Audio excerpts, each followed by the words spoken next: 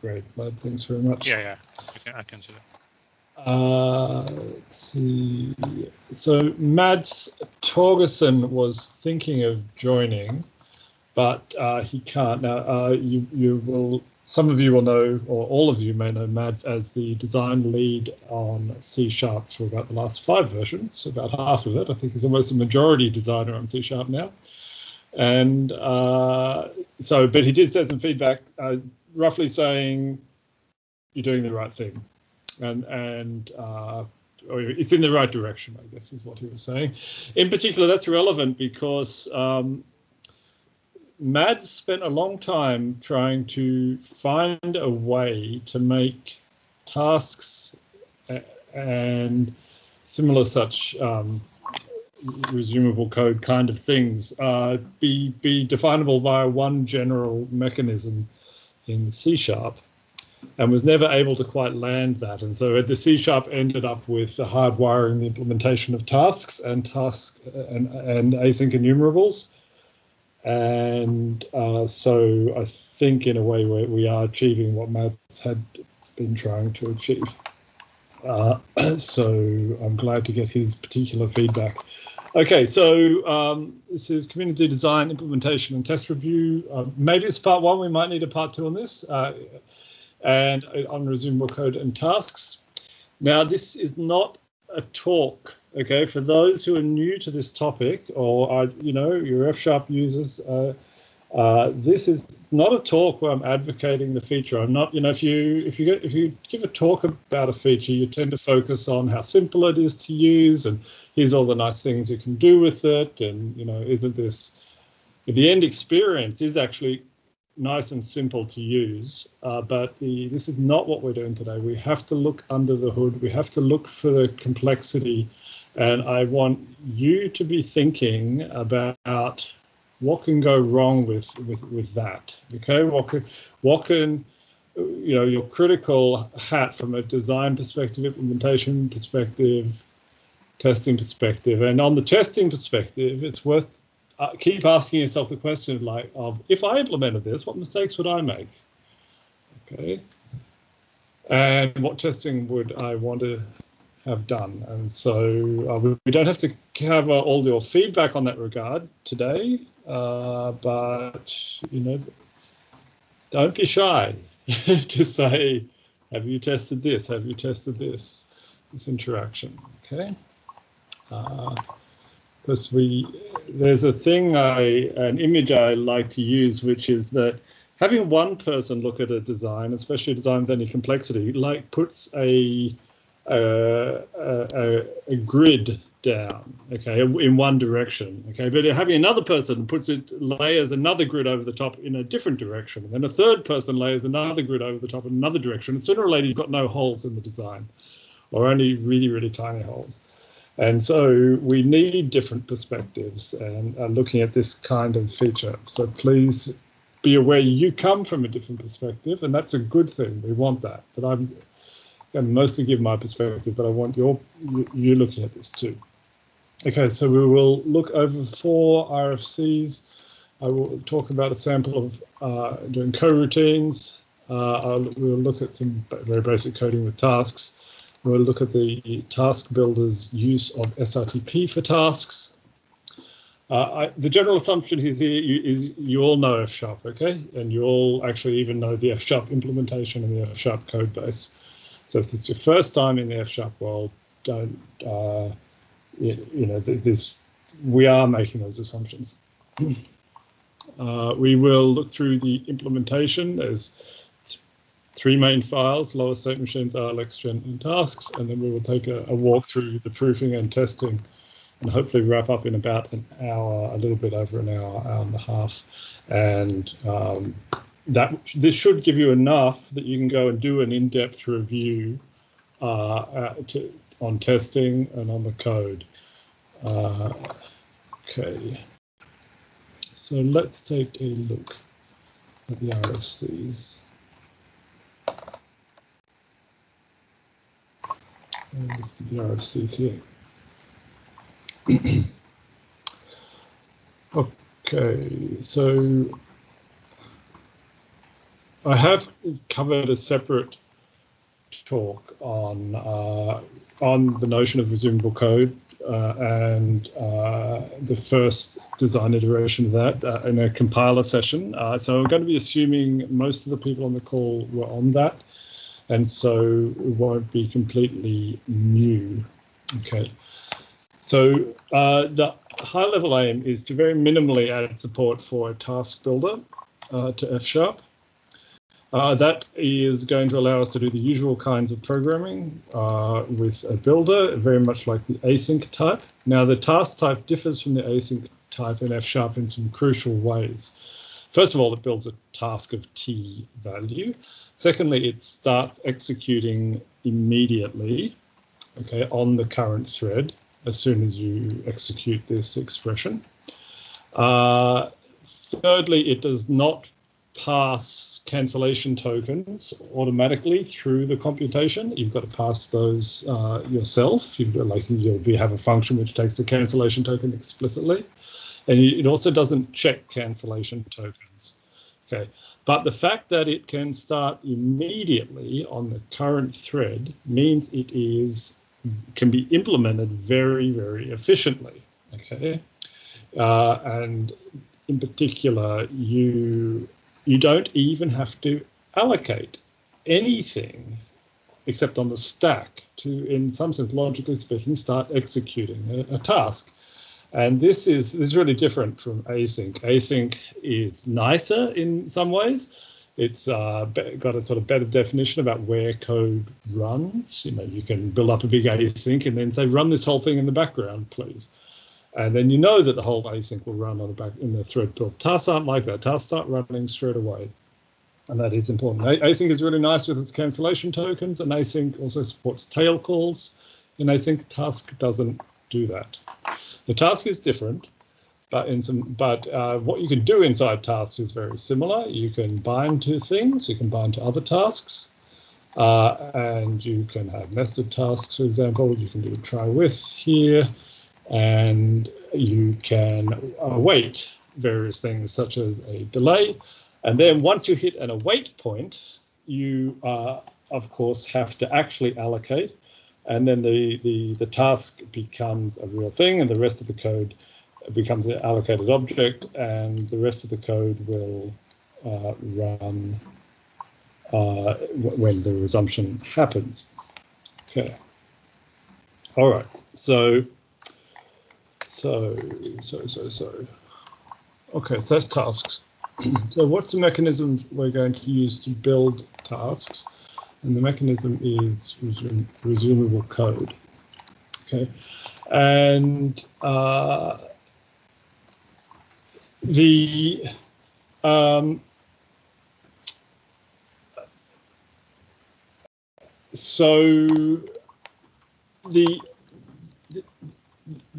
one of the high level principles is there are other things that have this resumable code property, this where code can wait, besides tasks. Okay, so there are also task sequences, and async enumerables, and there are also coroutines, and there are other variations on these. And I will actually bring up some other motivating examples for that, so you can see what these things look like. So this is from the pull request, from the feature tasks branch, which we're talking about today. I'll skip over the implementation and run down to a sample. Okay, so this is a iasync enumerable. Okay, so it can yield values. Here, and it can wait on tasks with let bang here, then yield another value. And it can do another task, and that task might await. Okay, so the whole thing is yielding values, but is yielding them asynchronously. And this implements the iasync enumerable in F#, and I've called it task seek. Okay, so people have been using async seek for this sort of thing, so it's kind of logical to call this thing task seek. Okay, it's not a sequence of tasks, but it's a sequence of results which can give results asynchronously. I don't totally like the name, but we'll just stick with that name for now, because this RFC is not about task seek, but it is about the mechanism which we can use to build task seek, which is resumable code. Task seek is like task in that it will start. It's not that it will start immediately. It will actually start when you first iterate it. It's like IEnumerable and get enumerator. So when you get an asynchronous enumerator for a task seek, that's when it will start running.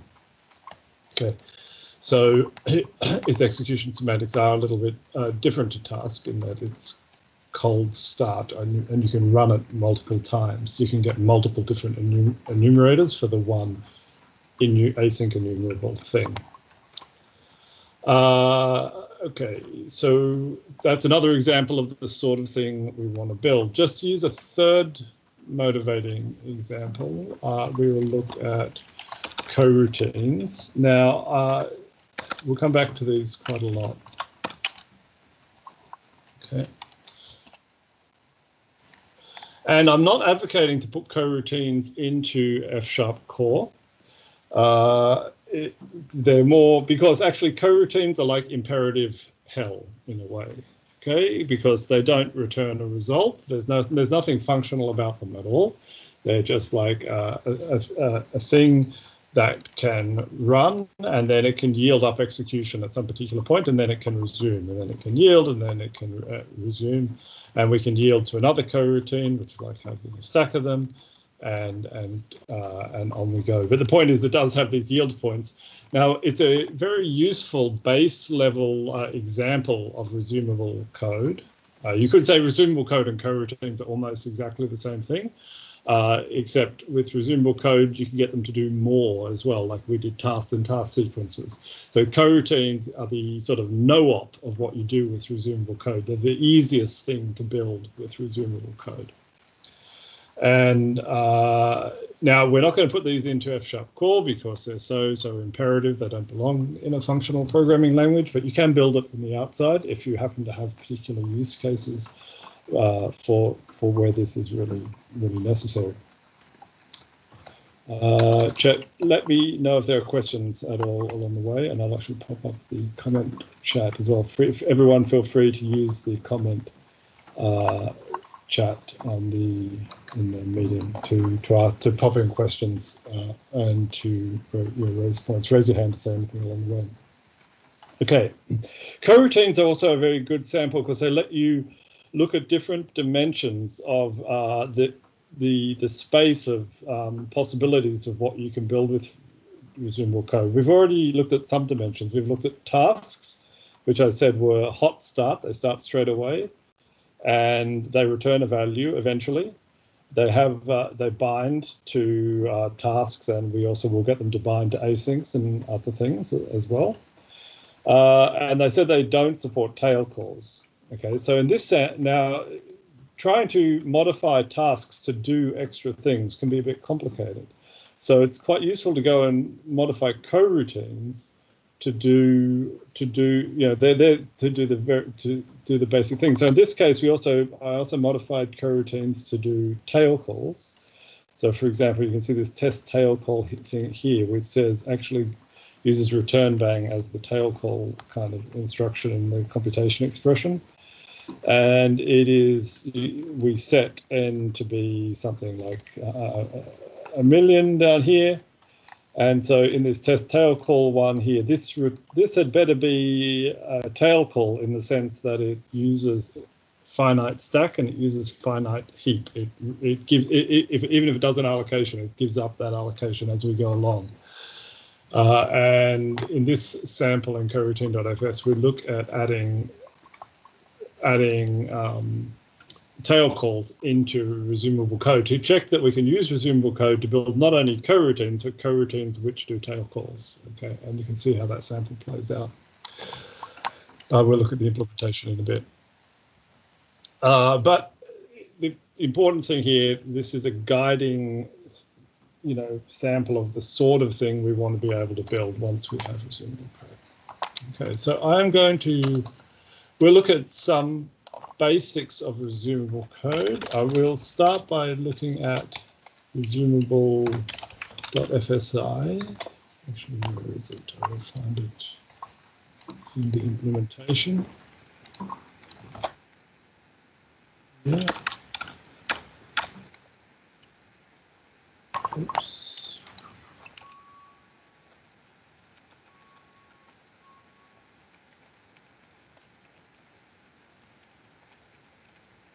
Resumable.fsi is a new file in fsharp.core. And I want us to start looking at this part, this type here, resumable code of T. So resumable code, the whole point is to have a compositional thing called resumable code, which you can put together, and you get this code which you can then jump into the middle of and resume. You've got these points in them called resumption points, where once you compose up your resumable code, you get the core of a coroutine, okay, the thing that you can jump into the middle of. And we're going to the fragments of compositional resumable code, which are going to get reused by resumptions, are going to get reused by tasks, are going to get reused by task sequences, with or without tail calls and with or without hot start and all the other variations you have on these things, is going to be this resumable code type. And it is, you might think, oh my God, why are we using a delegate? Okay, and the thing is that delegates are slightly more general than functions in F#, because they can take a biref parameter, which functions can't do in F#. And that's because of limitations in .NET generics, and it's not normal in a way to use birefs in a first-class way like this, but it is very good for resumable code because it means that we can create a state machine on the stack as a struct, and we can pass around a this pointer to it effectively. And we have these little compositional blocks here, which are compositional despite the fact they're taking these biref parameters. Okay, so that explains resumable code. Now, it's a special type in the F# compiler. It's known to the F# compiler. But there are combinators for combining these things. You can sequence resumable code. You can delay it, and you'll notice the naming here is exactly the same as a computation expression. This isn't a computation expression. There is no computation expression for resumable code. That is effectively coroutines, and you can yield. That doesn't give up a value. It just pauses the resumable code. Now, you might say resumable code, why is it returning bool? Well, that is the indicator of whether the resumable code completed or not. If it returns true, then it completed. If it returns false, then it paused at some point. And if it paused at some point, the assumption is that it wrote into the resumable state machine whereabouts that it paused. So let's take a look at what is a resumable state machine. Resumable state machine is just a struct here. There we go, it's a struct. And it carries some data, which is sort of the particular, what does coroutines need, what do tasks need, what does anything else need. And that data is mutable. It's a mutable struct. It's got a resumption point, which is the integer where it will go to amongst all the possible resumption points. It's got some dynamic info if it's needed, being executed dynamically. We'll talk about that later.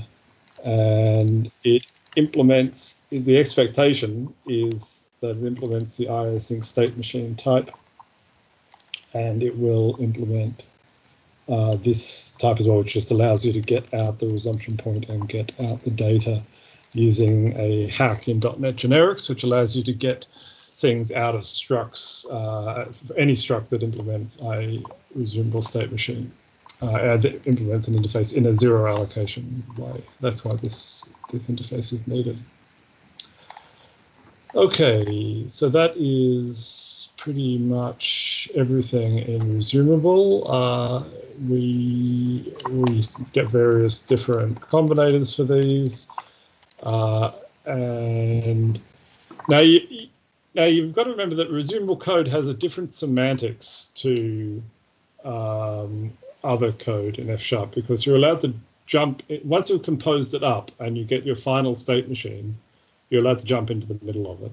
And so these combinators all have to be written very carefully, but they do preserve this kind of common property if you give a semantics to resumable code, which it says, I've got multiple entry points, multiple places you can jump into, and then you compose that up, then you get a bigger and bigger thing that has more and more entry points. And some of them are protected by try statements. Some of them are protected by some of them jump into the middle of a loop and so on. So all the resumption points kind of still logically exist. They're not represented in the type system. You just have this general resumable code thing, but logically you have a composition of code, which is why we're using this kind of style. Okay, I'll talk about state machines in a moment. Okay, so let's go back and look at coroutines, and let's look at coroutine basic.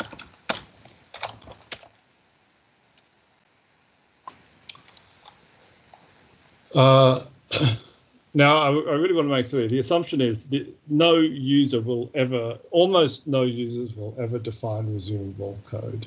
Okay, it's only for about a handful of things. It's worth it for doing this cleanly, just for task and task sequence, because it factors it really nicely. It means that we have one mechanism in the F# compiler. We have this for expanding out resumable code.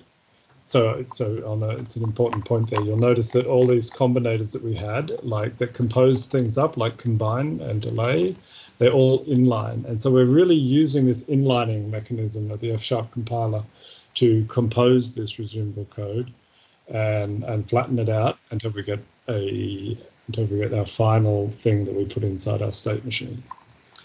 Okay, so users won't be writing resumable code. There should only be like 10 or 20 builders, computation expression builders, that end up using resumable code at all.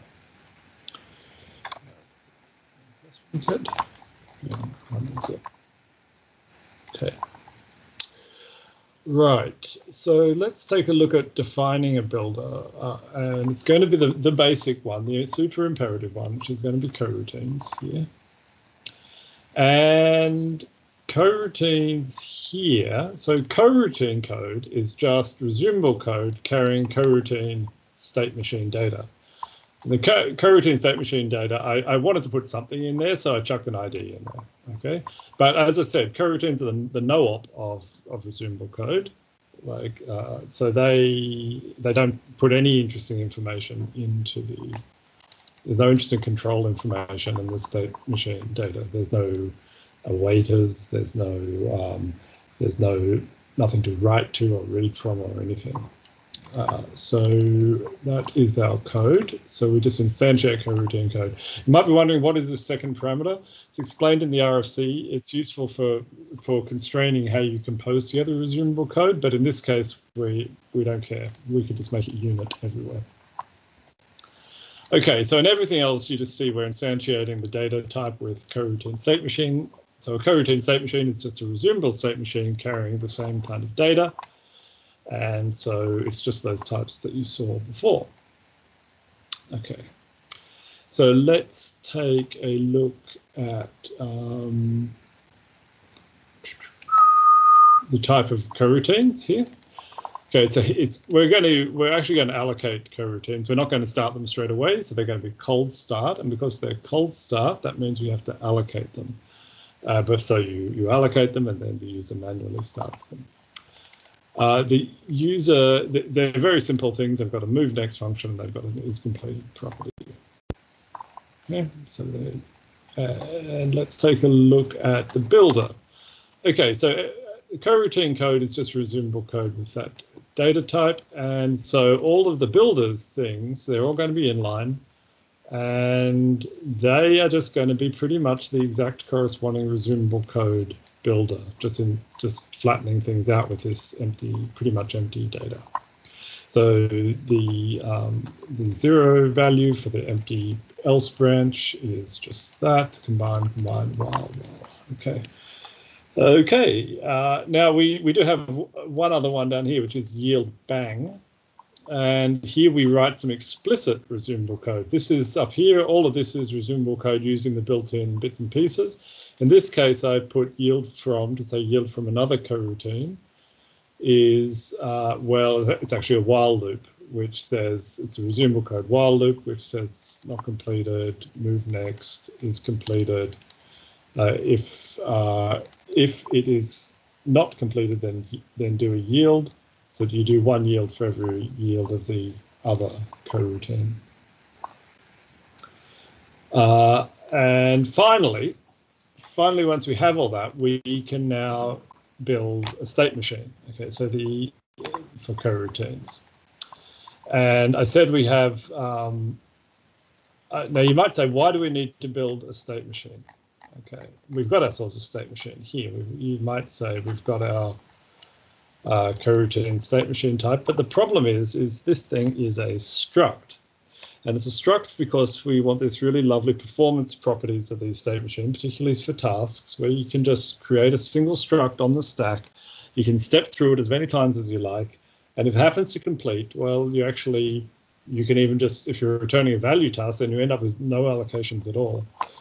And so these state machines are actually mutable structs, which are very rare low-level beasts in F#. You don't get them much except in super high-performance code. So, and the problem with structs is that they can't capture anything. Okay, so what we want is we want a coroutine state machine with some extra fields filled in for anything that's being caught by the environment, being captured. But we can't have that in F#.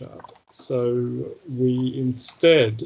There is no object expression for structs. There's no closure capturing thing to build a struct, and you can't subtype structs in .NET.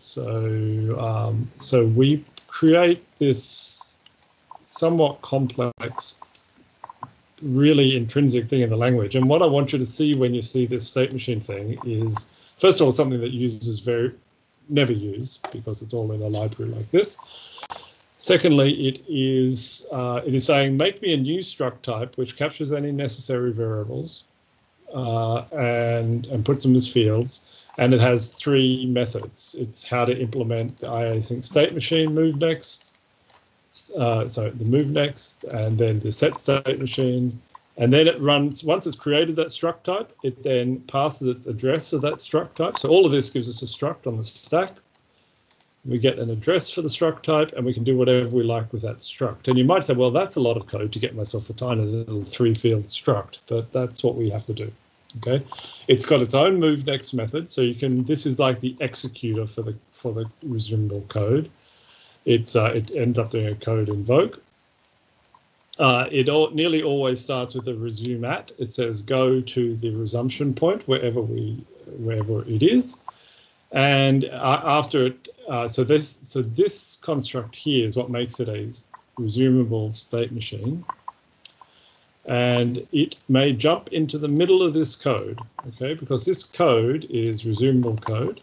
And it gets, because everything's inlined, it gets fully expanded out. So you've got to think of this part here as being the entire body of the resumable code, including while loops and try-finalies and everything else that's there. And you can jump into the middle of that.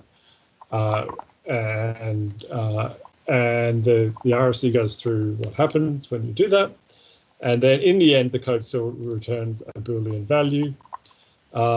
And we can test that Boolean value to see whether the thing actually completed or not, reached the end, or did it await. So true means complete. And so if it completed, we just use the resumption pointer right into that, and we're done.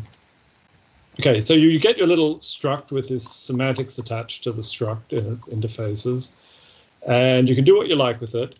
And what this one actually does is immediately allocates a coroutine object. It sets the data field of the state machine in that coroutine, and it wires up the thing so that it remembers. Oh, it's got the contents of this actually, so this should be, these two lines are actually the wrong way around. I added this line without adding a test for it, but this you should set the machine first, and then you should set the ID field of the machine, and then you have your coroutine and you're done. Okay, Right, so that is how you create a state machine. And if you go back to Resumable, that explains the rest of resumable.fsi, which is all about this state machine primitive here, which is just this. Only purpose is to say we need a new struct type, but based on resumable state machine with this carrying this kind of data, with this kind of semantics attached.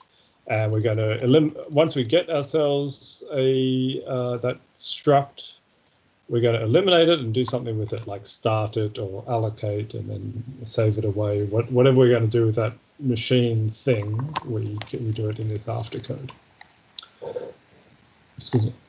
And then the other bits are just the primitives for specifying resumable code, resume@, and resumable entry. And that is it. Okay, so having done that, so just to finish off with coroutine.fs, coroutine basic. So given all of that, we'll talk about dynamic implementations in a moment, but you can make yourself a builder and you can make coroutines and you can do your stuff with those coroutines. Okay. This one didn't have the tail call support built into the coroutines, but it is the kind of hello world of using resumable code. Okay. So let's take a look at the RFC and check what we've covered so far. Okay, so let's go through the principles, and you should have seen that already. So no new syntax added.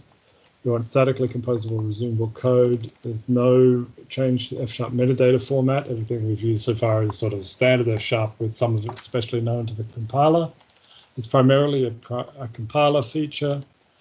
It's used to build tasks and other things. It is activated only in compiled code, and this is, you can give an alternative implementation of tasks for reflective executions, as for quotations or reflection calls, and that's what some of those ifs were that we'll come back to. And this is an important thing.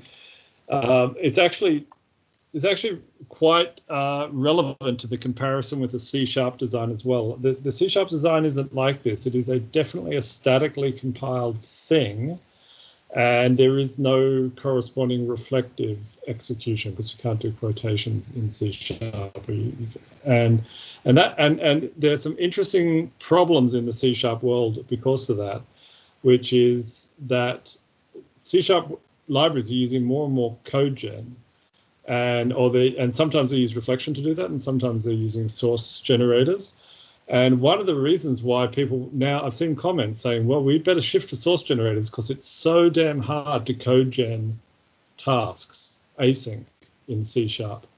In F#, you'll still have that choice. You can move to a source generator kind of macro code generation if you like. But because you've got these reflective primitives, it's actually quite easy just to make quotations, which you can reflectively create tasks when you need them.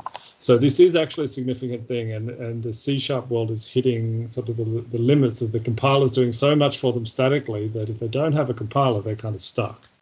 It's not the same trade-off if we're careful in the F# world. But the primary feature I've talked about so far is only activated in compiled code. Okay. This is a low-level feature. There were lots of warnings get emitted when you start writing resumable code. They basically say you've got to know what you're doing. There probably are holes in the feature in the sense that not everything is, well, the fully typed directory can write invalid resumable code. And that's I'm okay with that. We want as many checks as possible, but it's a bit like unverifiable code in F#. It's okay if it's unverifiable as long as it's pinned down what happens in that case. Only for highly skilled F# developers. And note that there's nothing here that we couldn't have done semantically. It's just that you get a lot better performance. You get these structs with the semantics attached. Okay. Okay, so I've covered this design. You've seen resumable code. You've seen resumable code combinators. You can. Okay, let's take a look at a couple of how these resumable code combinators are, what they look like. So let's look in the FS here, just so you actually really know what's going on underneath. So let's take a look at a resumable code while loop here. So this is the, okay, so that we're going to get a condition, which is just a function. It's marked, we're inlining, and it's marked inline if lambda, which means this is always going to get inlined whenever the condition is actually a lambda expression, which it nearly always will be, which it always will be for computation expressions. We have a body of resumable code block, and we return some. Okay, so what is the while loop? Well, it is this, and the important thing here is this body here, and that you can jump straight into the middle of this body when you resume. And the so it's just important to remember that because you're going to skip the initialization of stack go. It's going to be false. It's going to be the 0 initialization. And you're going to be in the middle of body, but it will eventually return a Boolean one way, wherever any resumption point is kind of a valid place, that it will eventually still produce the result. And then we stave that away and we go back around the loop. And these combinators can be used in dynamic, where the static in situations where the static compilation fails and or isn't active, and in that case it does this while dynamic, which you can we'll get to later. Okay, so the combinators are a little bit more complex for exception handlers. You notice try with still becomes a try with, but you're not allowed to jump into the middle of a with, okay? So the code for in the rules of .NET IL, you've got to think of this as sort of pseudocode for a .NET fragment of a .NET IL method, and you're not allowed to jump into the middle of a with in .NET IL. So it actually saves the information away, saves the exception away, and then runs a catch handler here outside the try with, you have to do that, and that's what the C# compiler does as well with try with. You can look at try finally here. Here it also has to use a try with because you're not allowed to jump into the finally block, and if we use the try finally, then every time we resumed, we would execute the finally, which would be too often. Okay, so it's not a stack-based finally. It's a finally that says we execute the finally when the computation is finished.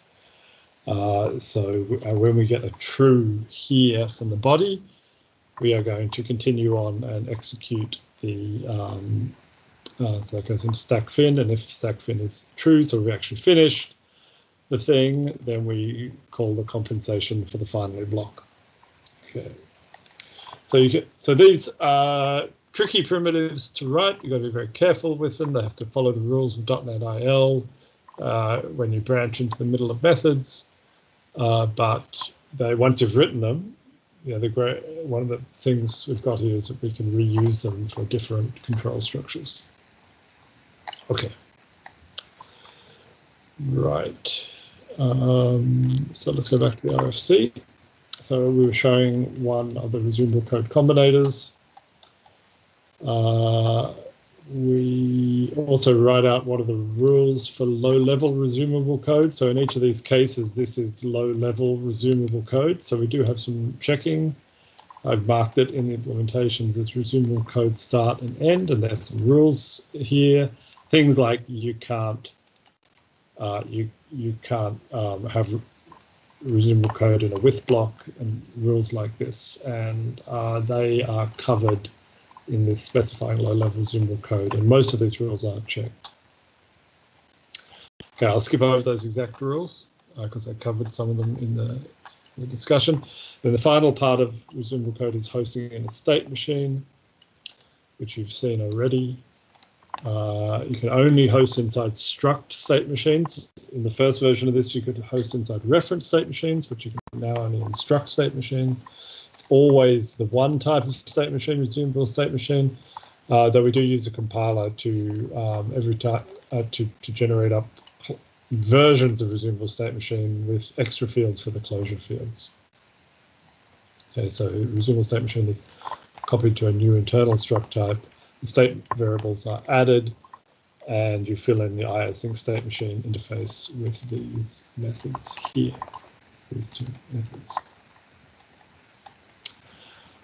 Okay, now one of the problems we have is that in the current implementation of the Resumable code translation down to kind of get rid of this construct in the compiler, it doesn't always succeed. There are some constructs that fail to compile, and one is if the Resumable code uses the letrec. And now I didn't use a letrec anywhere in here, but this is also the case for the other state machines we generate in the F# compiler in sequence expressions. And we fail state machine compilation, and we resort to a dynamic implementation for if you use a letrec. And we've tried to lift that restriction, but we realized we had a bug in that. And we put the restriction back in just before release, which is important. So in this case, I haven't tried to lift that restriction. If we lift that restriction, we'll do it both for sequence expressions and Resumable code. So this is the main reason that we have to have this definition of what is a compilable state machine or not. Okay, and I'd rather not have this in the spec. It might be that we can now look at getting rid of this letrec restriction, but at the moment we do need this in the spec. Some state machines are not compilable, and then we say what happens with those executional non-compilable state machines. You do get a warning if a state machine was not compilable, and it's a late warning in the compiler. It doesn't come out when you're working in the IDE, but it comes out once all the code's expanded and it sees that a state machine wasn't compilable. But I think this is an acceptable design point as things stand today, given that this restriction already exists. Okay. And then the rest of the spec is just saying how things actually execute, and then running through the library additions that you've already seen. You've seen all of this, and there's nothing in there. This belongs in a separate RFC. It's not related at all, and I should have carved it out before we did this design review. I'll pop that in a separate RFC. Okay, right, so that is Resumable code. We can pop back to the coroutine sample. I will show you adding tail calls just to see how the variations on Resumable code start to play out. And this is coroutines with tail calls. It's very similar to the previous one, except each coroutine might have been hijacked, or you could say if the coroutine has taken a tail call, this is what it tail called to. So it's got the tail call target. You don't have to think of it as a hijack target. You say it's a tail call target, and it's normally none, but you might have tail called to a different coroutine. And now this comes in this sort of places in that you want to say, are you completed? Well, first you've got to look, have I taken a tail call? In which case, go and go and check who I've tail called to.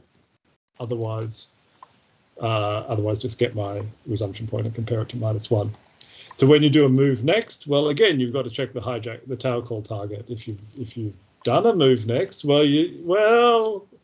okay, so if you've done a tail call, well, then you look at the next one down the line and say, well, has it done a tail call as well? Okay, down here. Oh, and if it has, well, we can cut the middleman out. Okay, so you can eliminate these middle, if you've got chains of tail calls, you can eliminate the middle stack frames or they're not actually, the middle coroutines. and then and chop them out like this. You make CR go directly to TG2, and then you do a move next. Okay, so that gives us, this is what implements tail call semantics, in the sense that you can now have infinite chains of tail calls and all the middlemen will get chopped out. And then everything else is pretty much the same that you've seen. Coroutine state machine data is still, well, it's got one interesting thing now. It's got the hijack target. So it has got some, if you add, basically the rule of the game is if you add to the control structure, then you add to the state machine data, right? So if you add tail calls, then you add this hijack, tail call target.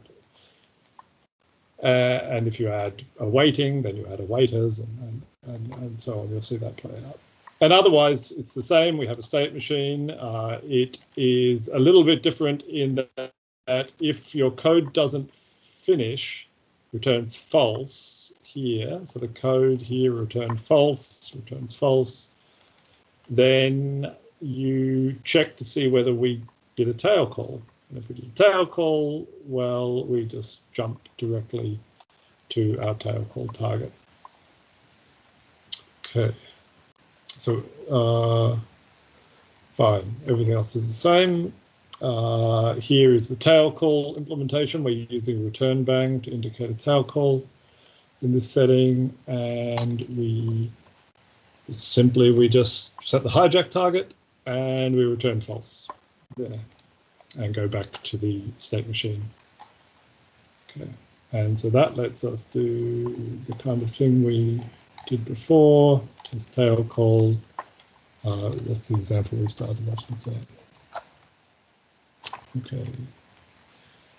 See, yeah. So Chet is asking about the underscore stack. Yes. Now, because this low-level code, this low-level code is so important that I want to be able to write it out explicitly and know very clearly how it's going to translate across to .NET IL.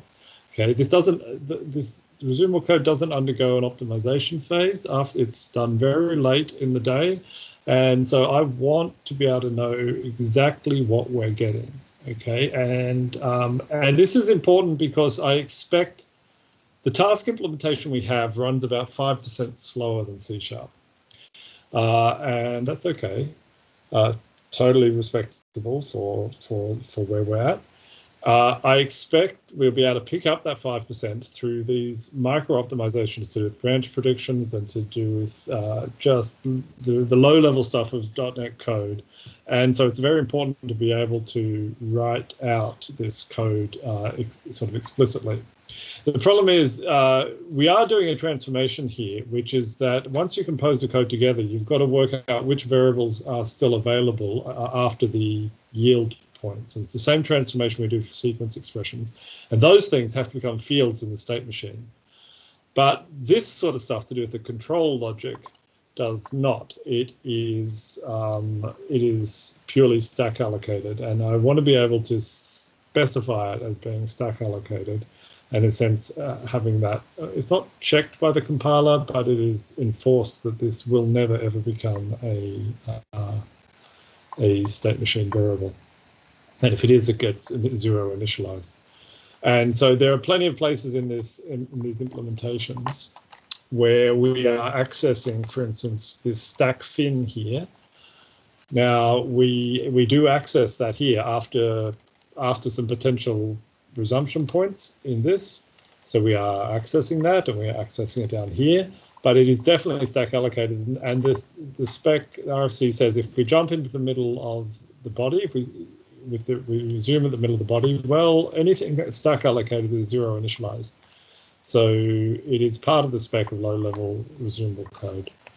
And it doesn't apply to any other code in F# except resumable code. Okay. Right. Okay. So we're done with resumable code. I think if you want the very micro example of making some resumable code and moving it, you can do this little example which is where the resumable code does nothing but set some field in the in state machine data. Okay, right. So go on and look at tasks very briefly. I think we have to look much at tasks. By far, you've seen this already. It's just a builder built on resumable code. I guess we can take a look at the implementation now, and it will start to be more familiar to you.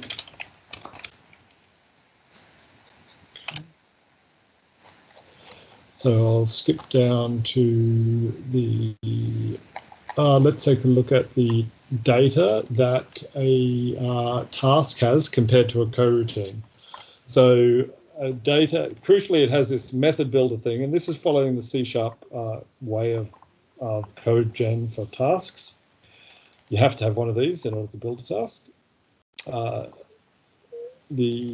It can have an awaiter in some situations, and it has a place to store the overall result for the task at the end of the day.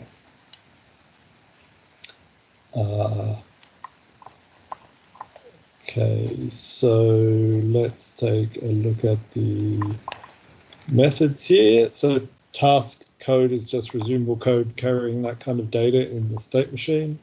So things are very familiar. It's just resumable code down here.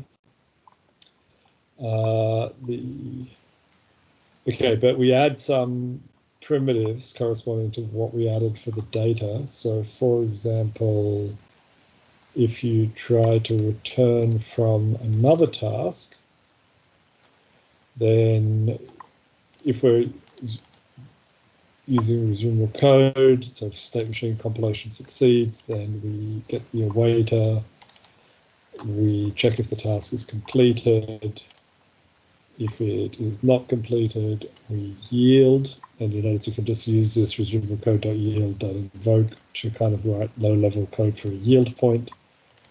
And then if everything finished, then we either by immediate completion or by yielding completion, then we get the result out of the awaiter, we store it into the state machine, otherwise we call this await unsafe on completed. Okay, so with that we have a task builder and we can start to do things, except I skipped over a whole lot of things, which is the point of biggest complexity for tasks is what you're allowed to bind to. And luckily we have this incredible work done by the F# community on taskbuilder.fs and also apply. So taskbuilder.fs is our sort of starting point for tasks in F#, and it's a perfectly good usable implementation of tasks today. And you can see they have here, what can you bind with letbang? And they talk about tail calls as well. Now in C# there's this big long spec of and it's built into the compiler about what you're allowed to await. And in taskbuilder.fs, what they did is they used the SRTP in F# to characterize these patterns of what is and isn't awaitable. And so you can await tasks, of course, but you can also await anything that has a configure await, get awaiter, get awaiter is completed, get result. And this follows the C#. It's actually really good. With SRTP, we can just, it looks complex, but it's actually writing out what might be hundreds and hundreds of lines in the C# compiler to define this pattern. And we get it in F# just with SRTP, and it's really nice. So we can use that with tasks, and let's look at the signature file for tasks. We use exactly the same spec, and this is all fine. So the key thing here is these what you can bind to and what you can return from. And it's exactly the same spec that you just saw of using SITP to characterize the pattern. And it is, let's take a look. So we can actually look at the bind method. We've got two actual methods, return from and bind. And it says you have to have a can bind and you have to have a can return from. And then the can binds and can return froms up above characterize what you need on the types you're trying to work with. And it's fine. It looks complex, but it is very stable from taskbuilder.fs, and it is fine by me as a way of doing this. But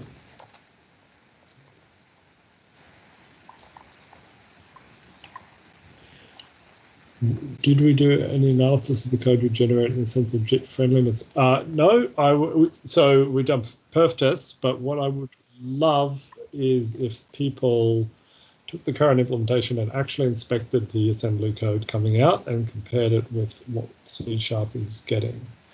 There's one particular area where we're going to be worse looking. I don't know if it translates to actual worse performance.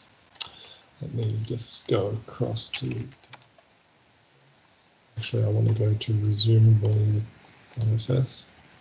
So you'll notice that Resumable code here returns a Boolean value to say whether it completed or not. So what C# does is they simply return from the method.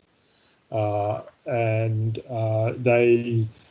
we at the ends of the control structures, we tend to have this logic which says, oh, did we return or not? If not, just go to the end, go to the end, go to the end, and eventually you bubble out with a true or a false value. In C#, they tend to just be able to emit a return instruction straight away to like escape the whole thing. And it could be that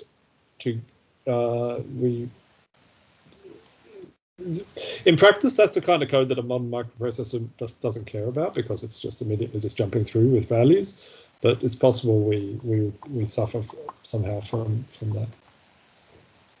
Okay, so you will definitely see that difference in the assembly code, but it's also other kinds of. I just like people to really compare like-for-like code with C#, and I'll start doing some of that myself. So Kevin also had a question, didn't mean. Okay. It's okay, done. I figured that out. All right, good. But I do have another one now. Okay. Well, Chad has asked, will builders in this style have nicer stack frames for error reporting? So there are, yes, in the sense that you will get a single, so if state machine compilation succeeds, then there is one move next method, one struct with one move next method, which is immediately executed for any size of task. Okay, and that's really good. That means your stack frames will kind of correspond much better to your code than a kind of a mess of closures, even if you're using try-with and so on. And it means that if you're resuming code, you'll be in the move next method from the resumption stack. So, I mean, the code we get in the end is very much like the C# code. So debugging looked okay to me, but we need to continue to proof that side of things and pin it down as well in test cases, because it's. I have been pinning that down. We'll get to that in the test review, which we're probably not going to be able to do today. Okay, so I think you've seen all the, there's this SRTP stuff has a whole bunch of kind of stuff in the implementation.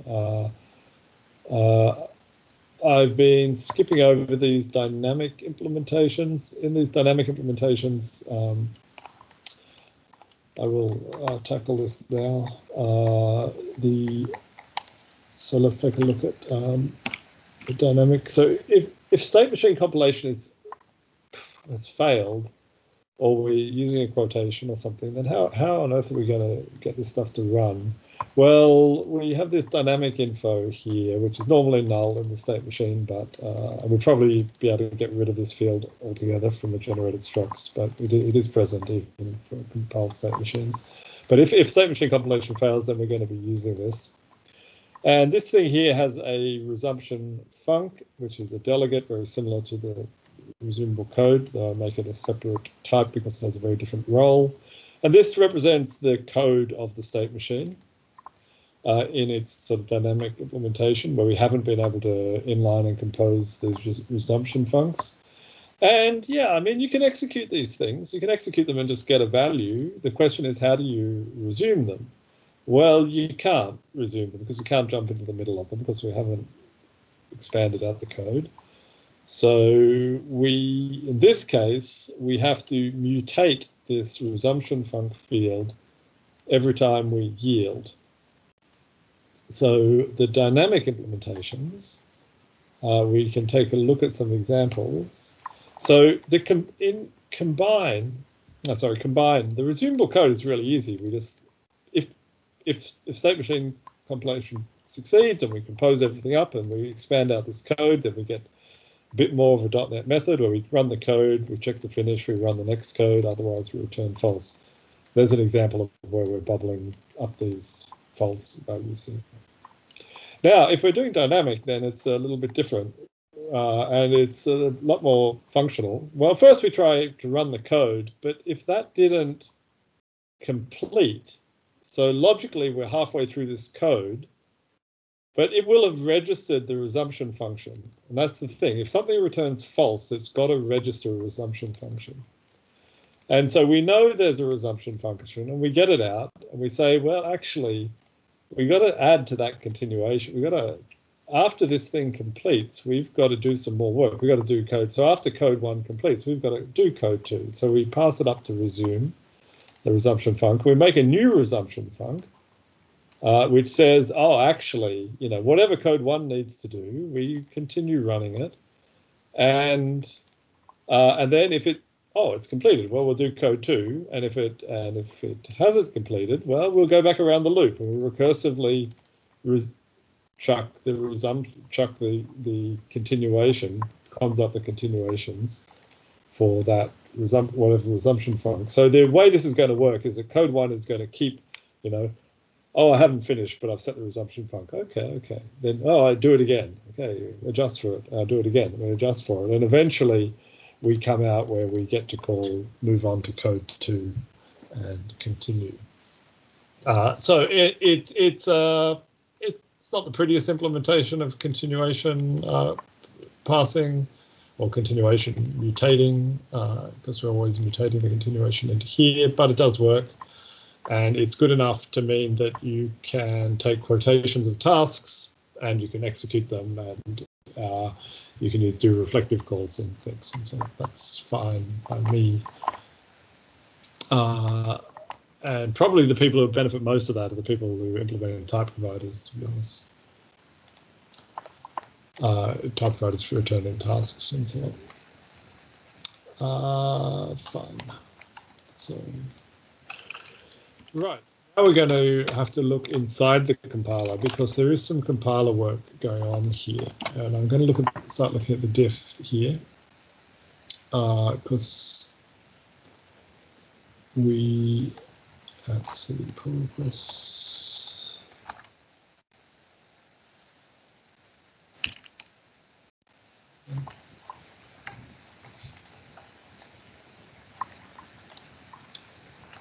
Files, jump to. Now, there's actually, the changes in the compiler are not that huge. So I will actually sort of scan through some of them. I've already looked at the F# core changes.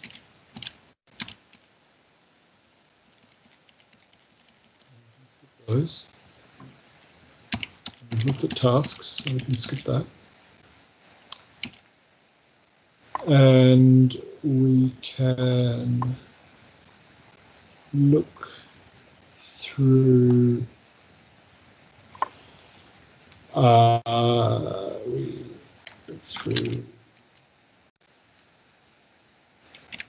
here. Okay, so we're in the middle of ILXgen. So this is a very last phase of generating IL code. And we hit an expression, and we've still got those underscore state machine calls. And if you look at lowest, it's okay, so we're going to lower a state machine, and lowering is a terminology we use to mean we're going to get rid of that state machine construct and replace it with something else. And we get 4 different things back. One is that we got a group of information about how to generate a struct state machine. Okay, so that means state machine conversion succeeded, and we can go ahead and generate. Other is it says actually state machine compilation failed, but here's an alternative expression to use. So this is the dynamic implementation. Here's basically a set of calls we can use to that's the alternative. And we issue the warning, and we generate the expression. We say the state machine didn't work out. You've used a letrec or something like that for some particular reason, and off we go.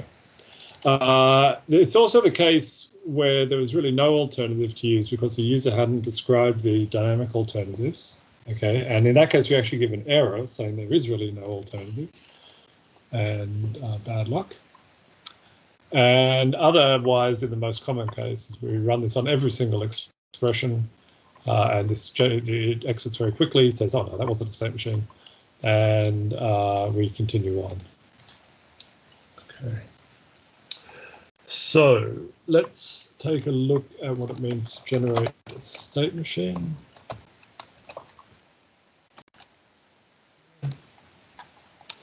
So first of all, we get a whole lot of goop out of that result here. That is this lowered state machine. This is a pattern match here where we're extracting all this stuff out. It's telling us, here's the type the thing was based on. Here's the data the state machine is carrying. Here's the variables it captured. Here, all the different variables that represent this pointer, the SM values you saw. Here is the move next method. Here's the set state machine method, and here's the code to run afterwards. Okay, so we've got all of this from the state machine lowering, and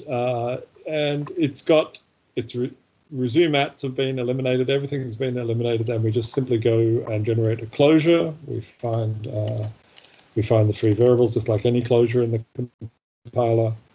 And we do a bunch of code generation here on the various bits and pieces. We make the methods, we make method impulse, we make the fields for the state machine type, and we get the fields for captured variables. We make the type definition, and we're done with that. And then we do the after code down here. We allocate the closure variables down here, and then we generate the after code here. So that's that.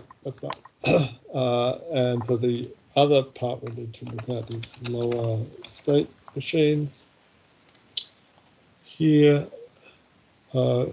which is, I'll just jump to the FSI file here. So this is what we just looked at. It's got a very simple, these are all the bits and pieces we're going to return. This is the only entry point, which is going to try to lower a state machine, and we get the result here. Look at lower state machine expression here, which says check if it's a state machine, and if it's not, just return not a state machine. Otherwise, create a context here and apply it. Okay, and if we apply it here, we expand the state machine, which gives us a move next, so eliminates all the resumable code. Actually, no, it doesn't. So this is what, where do we eliminate the resumable code? Resume at, we might have, okay, so the move next is allowed to have a resume at. It's got some code.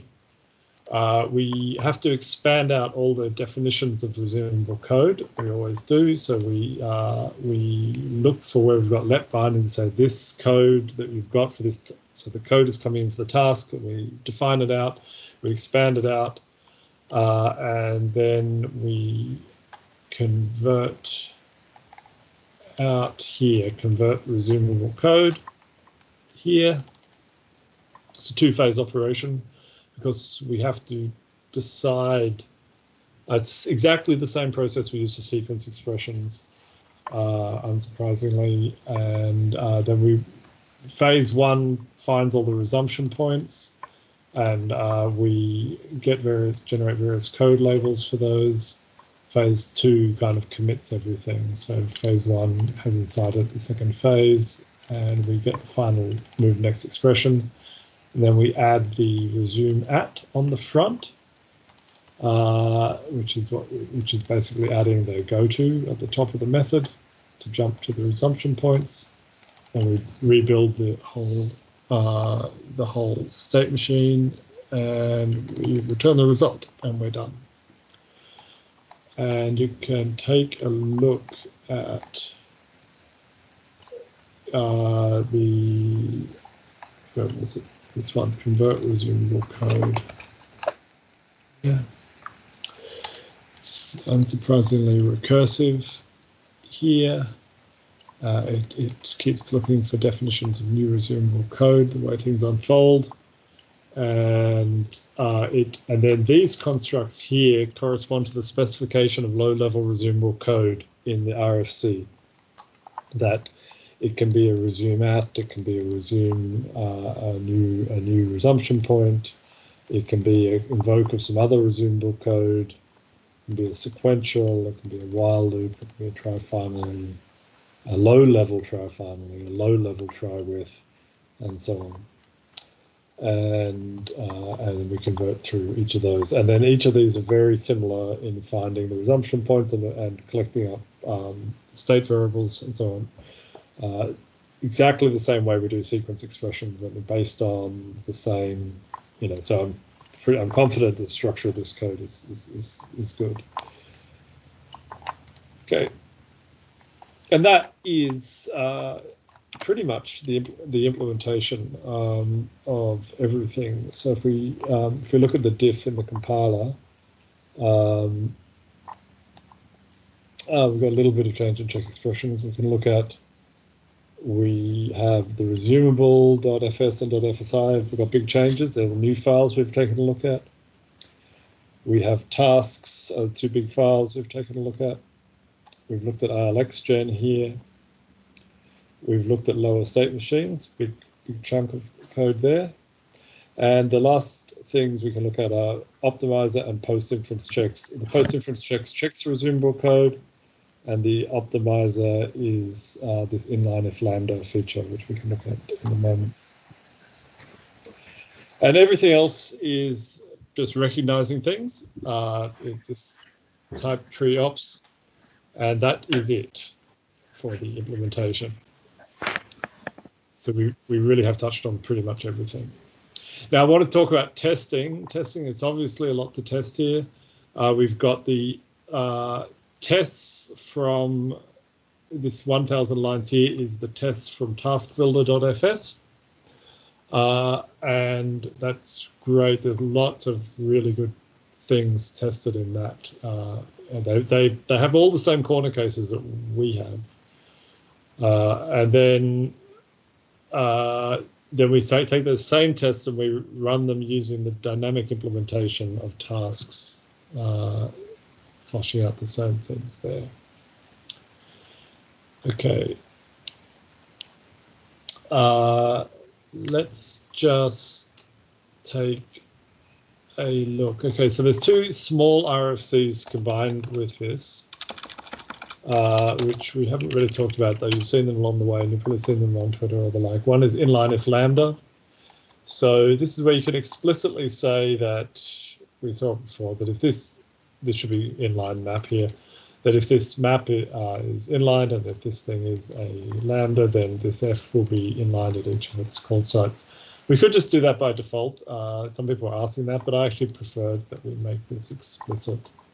At least maybe we'll change on that once we get used to this. We did think about using this kind of syntax, but actually it's only inlined if it really is a lambda value as things get flattened. So I think it's okay to use the attribute here. Let's take a quick look at the optimizer. This is not a particularly complex change here.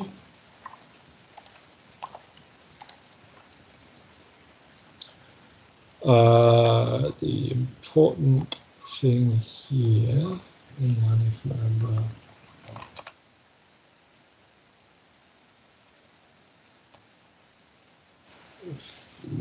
here, it's actually a very, very small change. We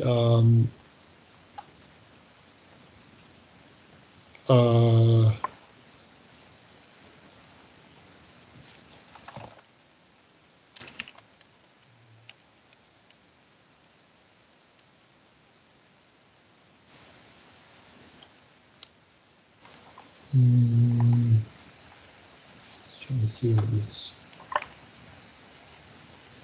So, yeah, it's actually it's a really tiny change. It's actually struggling to actually find it. Maybe I'll talk about the other RFC because most of this change is actually related to the other fourth RFC is a tooling RFC about lambda optimizations. And basically it's specifying a set of new optimizations in the F# compiler, and it's always got to do with these computed function values. So where we let, so we compute a function and then we apply it.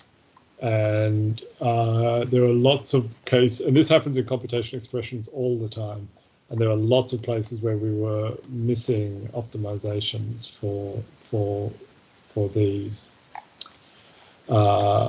So that's most of what is in optimizer.fs is a set of those. And the comments in optimizer.fs should explain the optimizations. And we also optimize invokes of F# delegates as well. That's necessary in this process of flattening out code. Fine. Okay, let's see.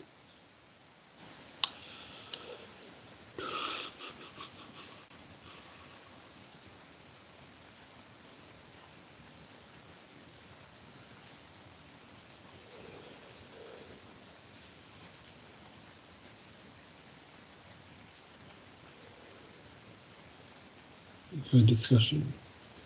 Various debugging things in the how to tell what is question, what is discussion here. Have we got particular questions? I'm not sure. Chat, did I miss any particular questions in that? I think on Nina? I think between Kevin chiming in, we hit most of the high points there. The key point is that things like exception propagation is up to individual implementations of the resumable code feature, or individual usages of the resumable code feature. That's correct. Yes, with the exception that those combinators like resumable code.try finally will, put in the finally kind of semantics with the resumable on effectively the point of those kind of combinators is to say we only implement things like the finally block on the we return true paths. On the false paths we just drop through without executing the finallys. Yeah.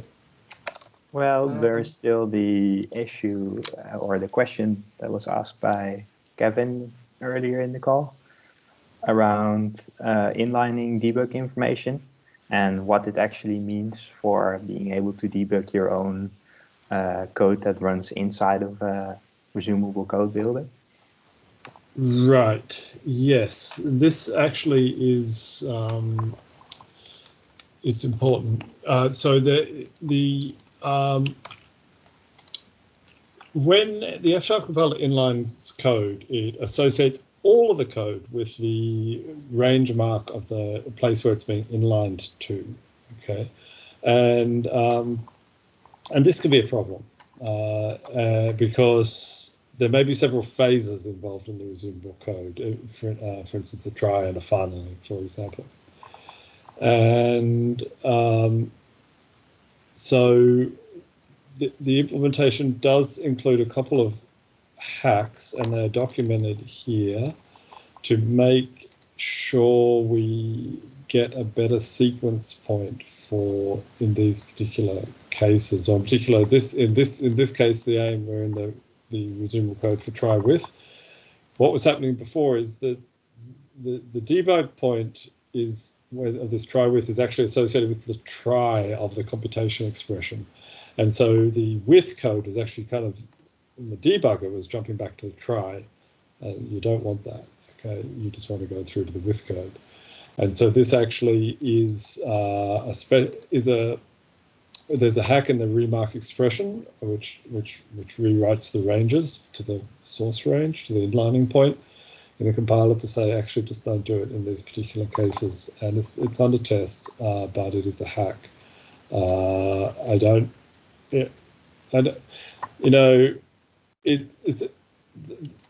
It's a problem with inlining. What we should really do, logically speaking, in a sort of purist kind of world, is kind of pass in several debug points as parameters and be able to specify, one for the try and one for the with, and be able to specify sort of a underscore debug point or something like that. And then everything will be nice and easy because you just kind of rewrite and flow the information through and get the right debug point. But the F# inlining mechanism doesn't have that debug friendly feature, so we have a hack in there to get the right debug point. So that is what it is.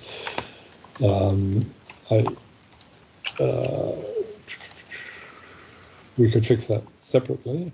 I think it would be an orthogonal fix if we look at type tree ops and look at the diff in here. Then that is this is mostly code cleanup, but the important part is in here, which is remark expression, just remarks when a lambda gets inlined, and the important case is here we detect this big long nasty comment about this special thing we're doing in this code here to actually, you can even see the particular hack I'm using here to really detect just that particular case. And I don't know how to do that without putting in I know how to do it in a principled way. I just described it, but it's a whole separate feature to extend F# inlining with this kind of debug friendly information. And I'd rather do it all at once because there are many, many things that can benefit from that. There are many DSLs which could benefit from two-phase DSLs which can benefit from this.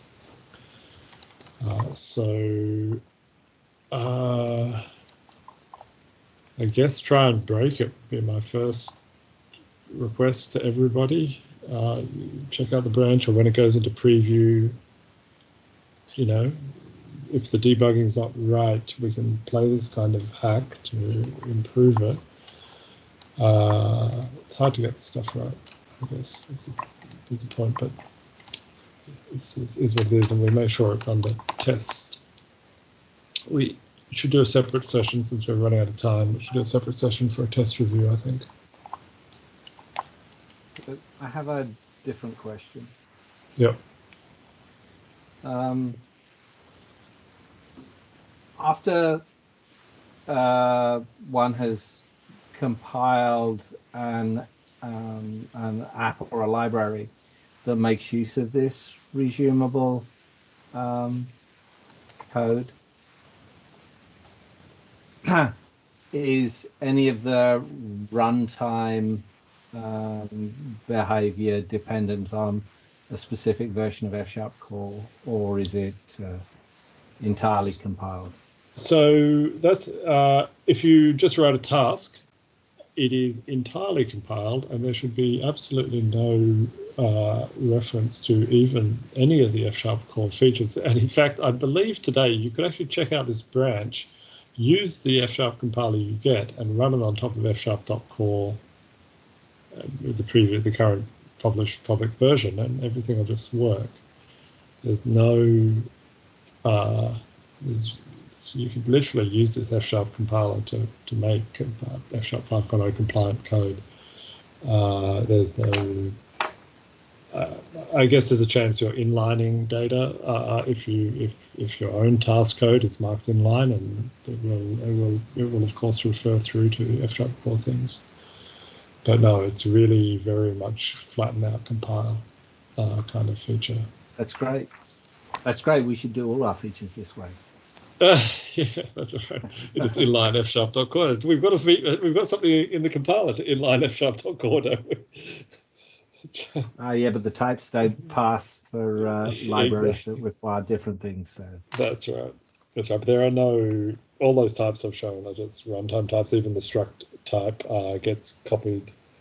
I guess actually. Probably actually that struct type that you're generating does still have that resumption field, a resumption func field for the dynamic info. That's probably referring to F#.core now I think about it. So there'll be a bit of residue. But is there any chance that we could generate a local version of that guy? No, we can remove that field because it's not used as the statically compiled, and we've should for performance reasons. It's just life is so much nicer done if we don't couple. Oh, I think realistically, because the compilation, just the way our compilation chain is set up, no one's actually going to run on previous F#.core because it will just end up. So we will have. There's no way. It's not worth. I mean, that was more. Right. Yeah. Decoupling won't be possible. I'm sure of that. Okay.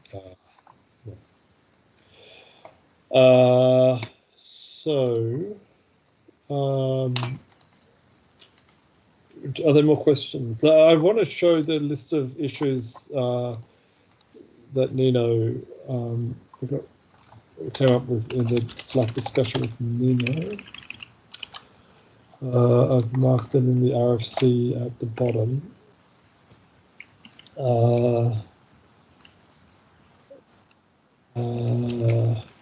So one is Ply has a V task for generating value tasks that which require no allocation but are very you might say dangerous to use. You might have to box them manually yourself afterwards if they didn't complete. So this thing is definable from the outside. I'm sure it is. You just have you might. It's not. Yeah. We discussed that as well, because you need to use a different async method builder under the hood. That's right. Yes, thank you for that. So the bit of code that you can edit that in straight away. You can't inline around that. Okay.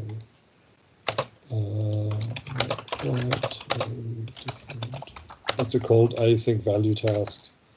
It's something.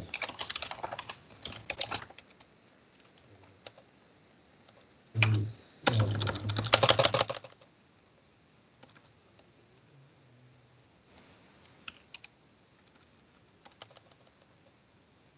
it's almost simple. Good. Right.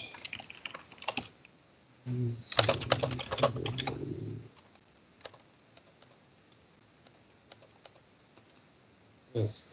Okay, so I think if you replicate task.fs to vtask.fs, replace async value task method builder, and change the after code to simply return value task, then I think you're good, aren't you, Lino?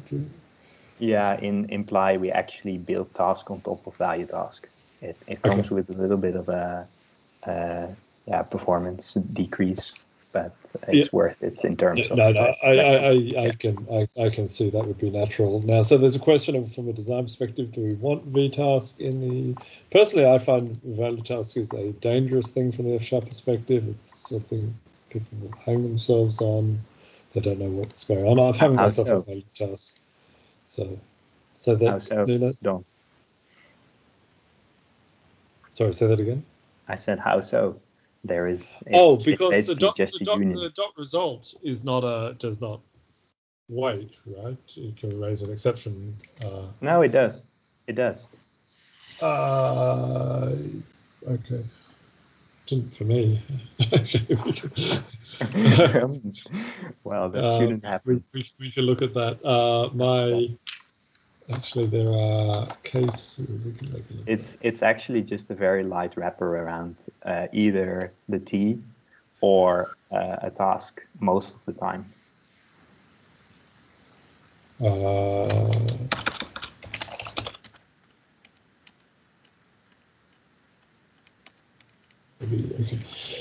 Right.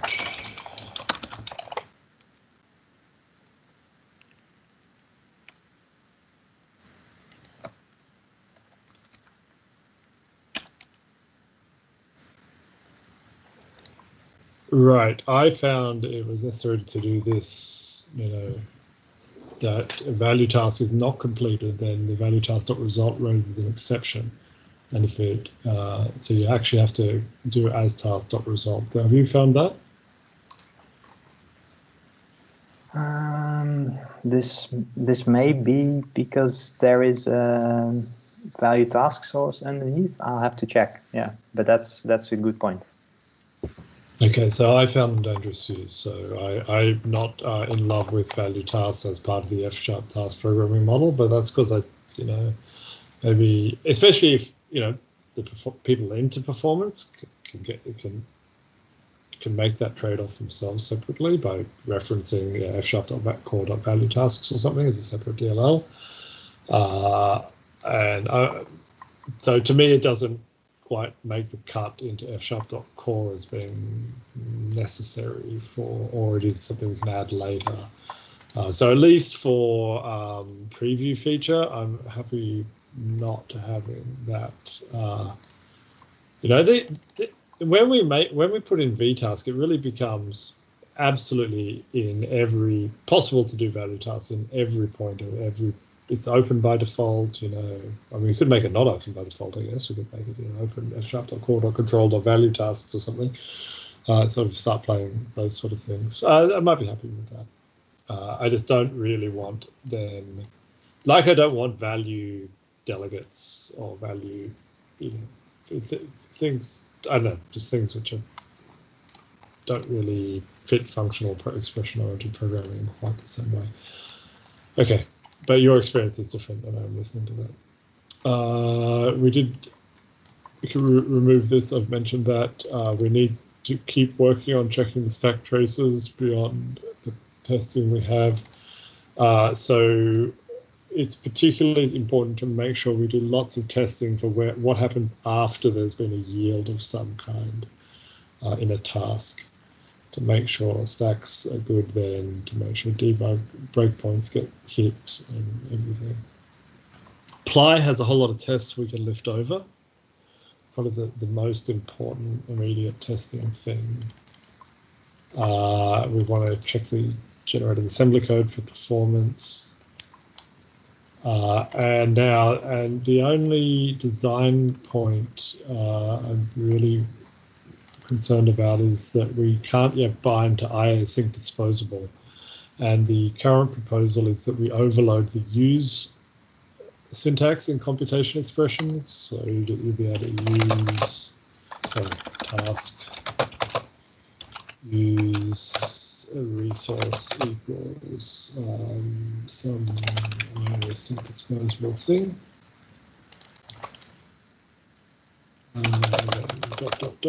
And this will map down to task. So task interface using then we will overload this on both iDisposable and iSync disposable. And you have to do a hack where one of these will take a default, take an extra parameter with a default argument in order to make that possible, but we can do that. So anyway, that's the current proposal, but it's not yet done. In fact, probably try and do that tomorrow just to get it design complete.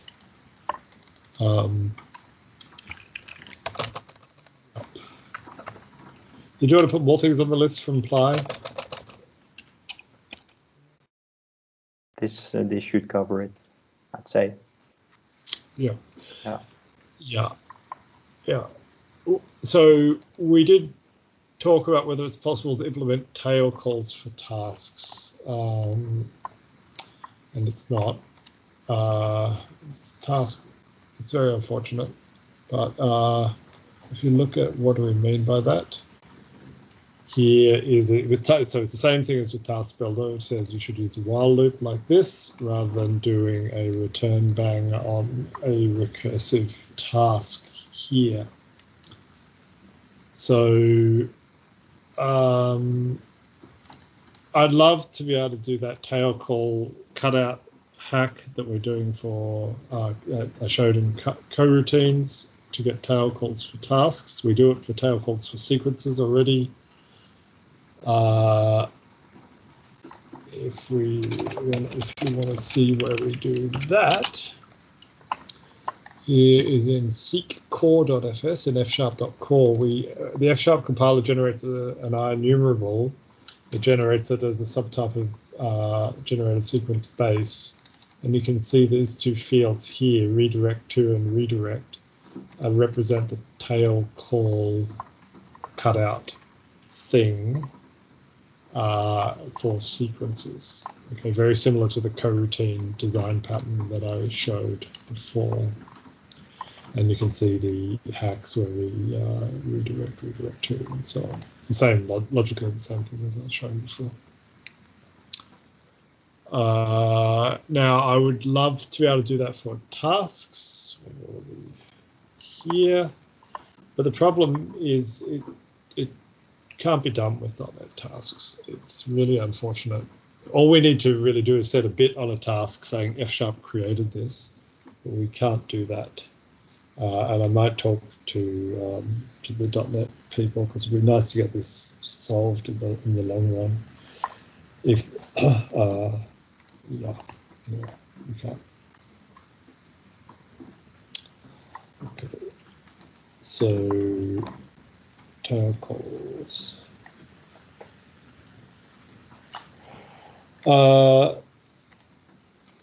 Okay, any more questions or comments? There are other things I could cover, but I don't want to spend. We've gone a bit over time. We'll just spend 5 minutes just saying anything you want, anything you need to be able to go and do a more detailed review of what's in there.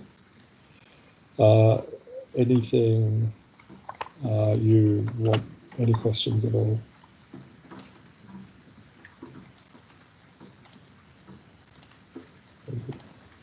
Anyone? Anyone going?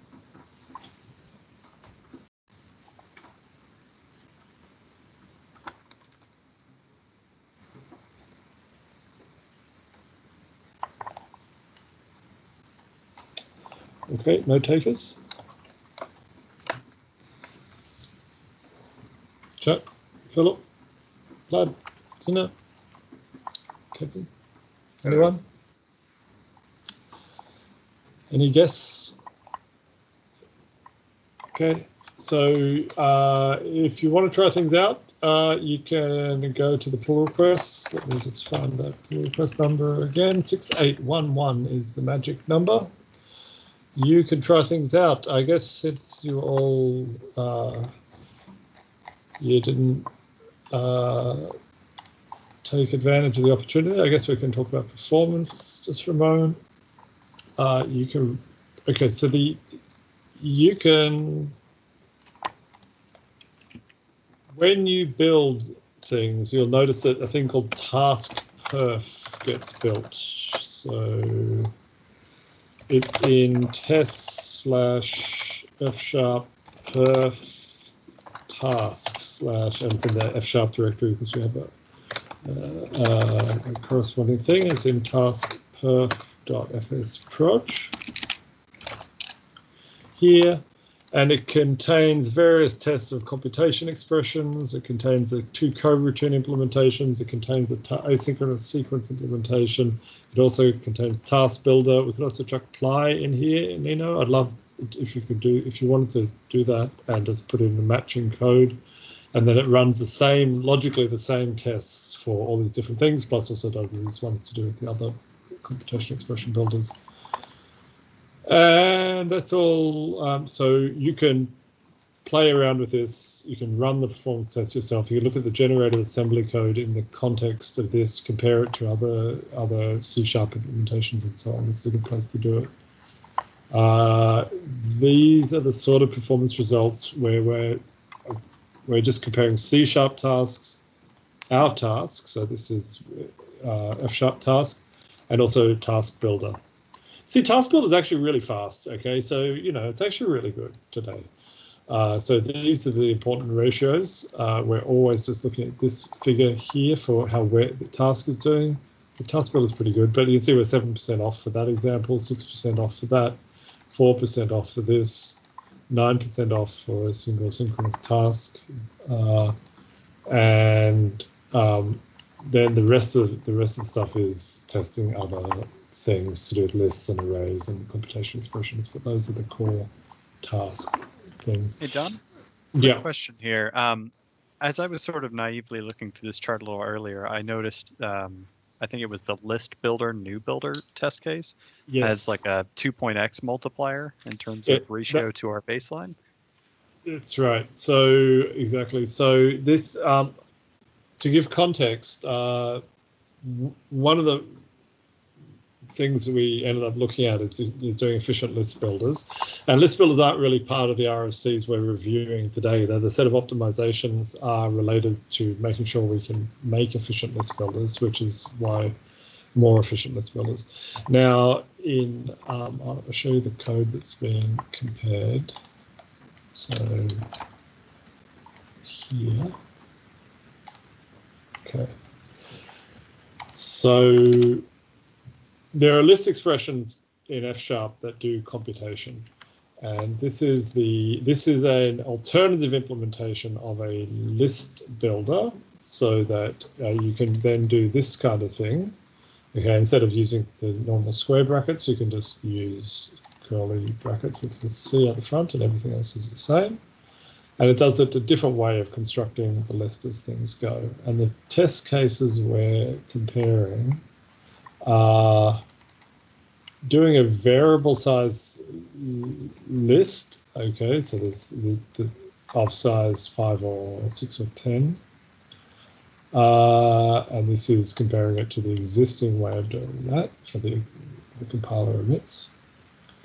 Okay, and doing a fixed size list.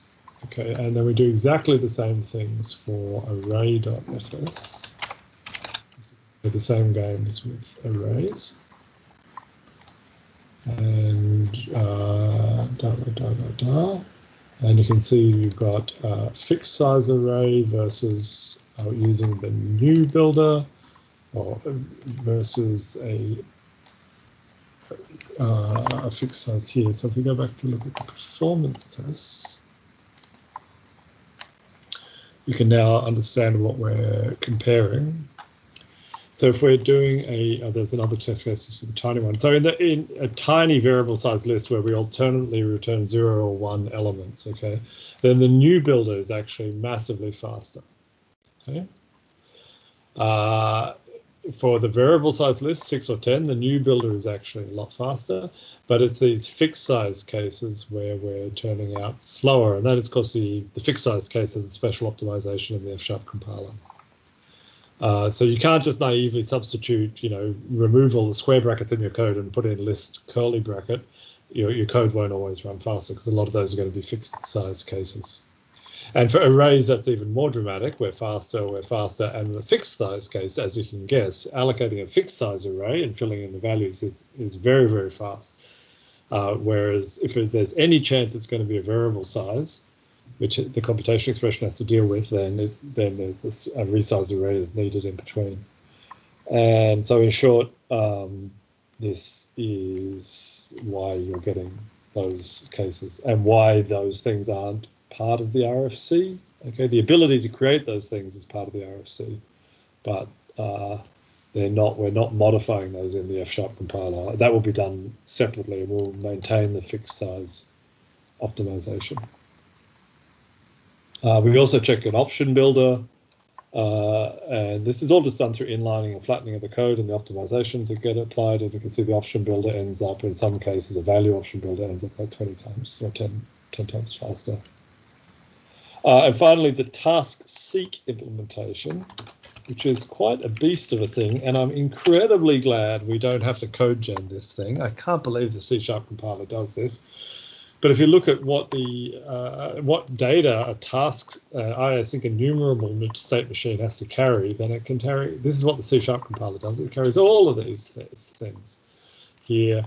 This is based on the generated C# code, and pretty much, and it's a big load of stuff that they do, and yeah, it's fine. It is what it is. But this ultimately, we will do a separate RFC to put IASIC enumerable into F#.core. It will be based on this implementation, which looks pretty robust to me. And its performance results are not yet where we want them to be. It's still 50% off C#, but it is 20 times faster than async seek. So it's still going to be pretty good. We can. One of the reasons this is a bit slower is it supports tail calls. It also does disposal a little bit differently. It does disposing through this disposal stack of things finally to run when the async enumerable gets disposed, and this is fine. It's a very simple implementation. It's a lot, and the particular test case I'm running is actually really stress testing that is nested for loops.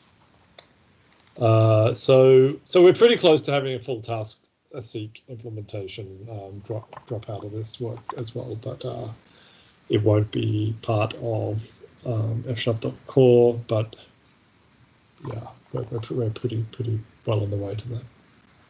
Any other questions since we're out of time?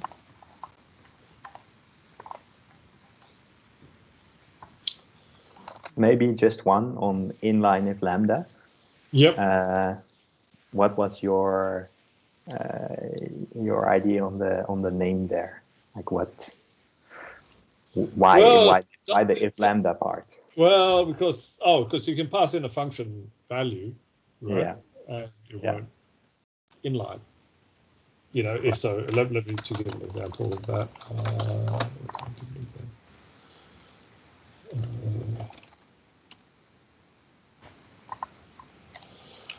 So even if I have inline, let's say it's a map function, and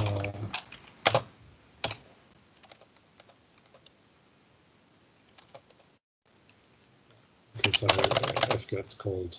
Even say it actually gets called twice, which is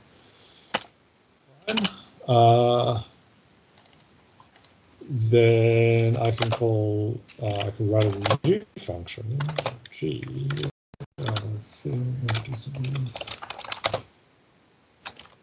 G equals map, say the identity function, like that. No, I'm going to pass in some f, map f.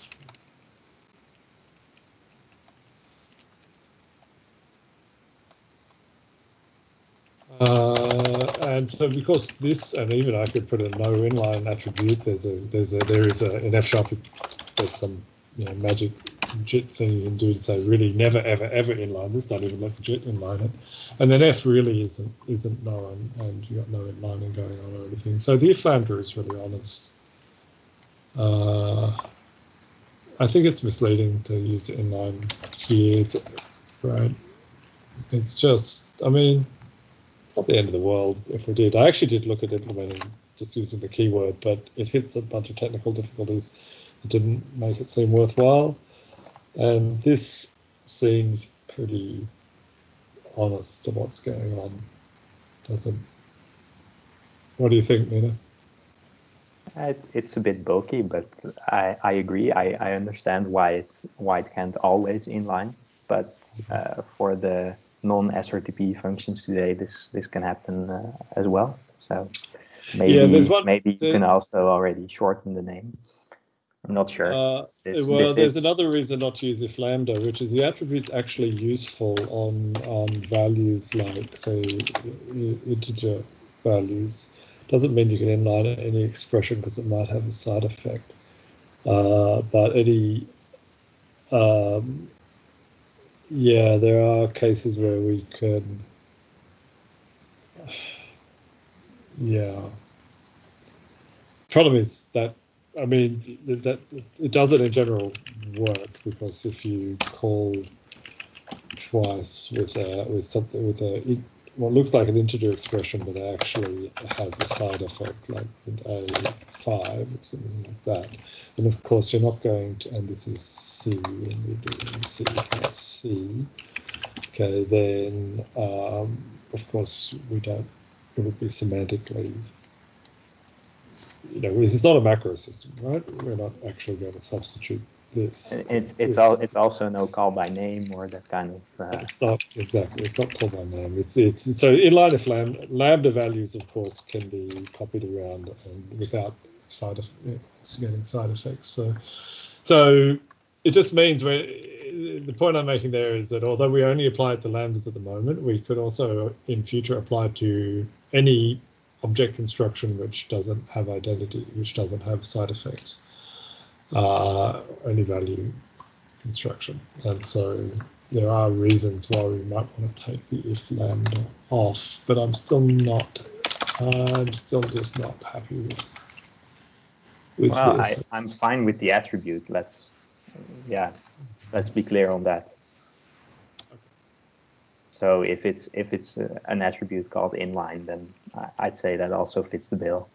Maybe if lambda just makes it too specific. Well, the thing is, it makes it searchable. Not today, but today it's very clear. The thing is, inline if lambda makes it searchable to distinguish between the inline keyword.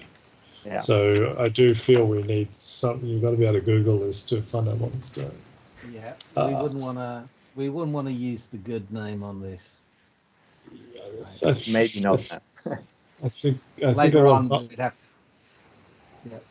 we'd have to figure out how to get around having already used the good name. Yeah, I mean it is actually quite a powerful feature for forcing flattening of code, definitely. Because in fact you can do this kind of thing, or even this, to be honest. You can kind of write loop unrollings and things like that.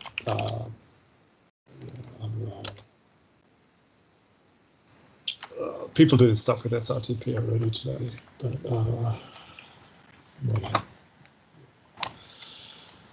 okay. Guilty, yeah. Yep, you do that.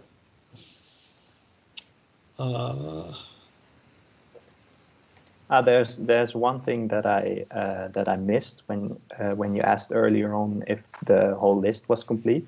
Mm-hmm. Maybe we should also look at the attributes but I think it will come up in the stack trace analysis, because there are some hacks in the runtime for detecting the IAsync state machine frame when it comes out of the execution or exception dispatching info.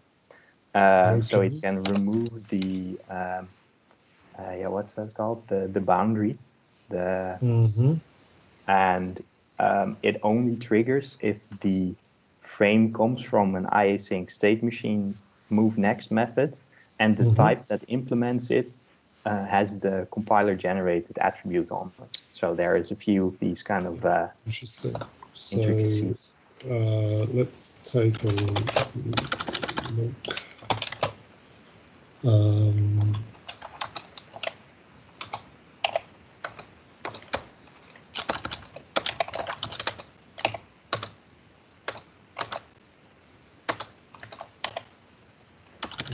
this. Okay.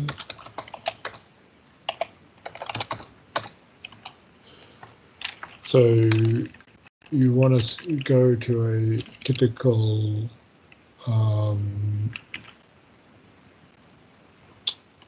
so task here, and it is calling task for shop is 10 line sync task. 10 line sync task. Yeah, you can see the difference there. You see that the async, F# async code, it's in debug mode, but look at that, it generated 1, 2, 3, 4. Look at all those closures that it generated here. This one generates one closure. Yeah, I'll show you the actual source code for this.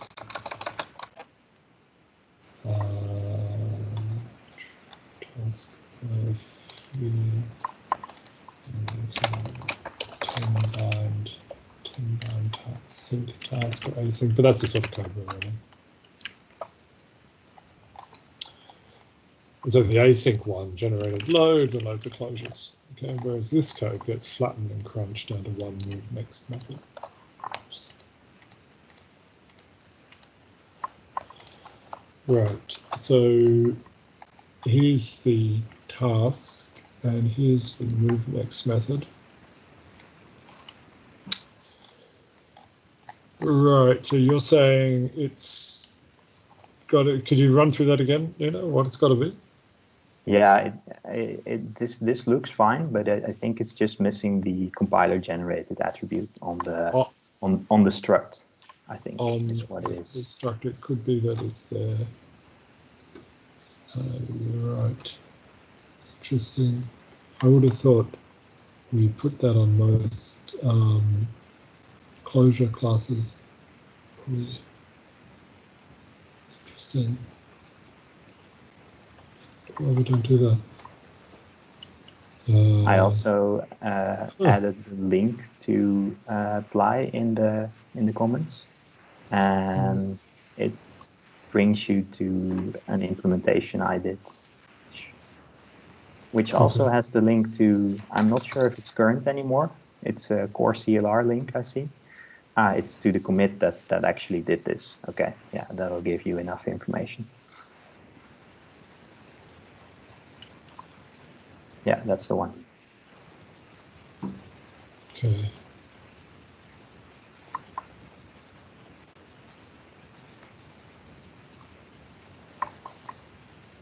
So in there you see the PR that introduced this hack. Okay. Oh, but and you do that by.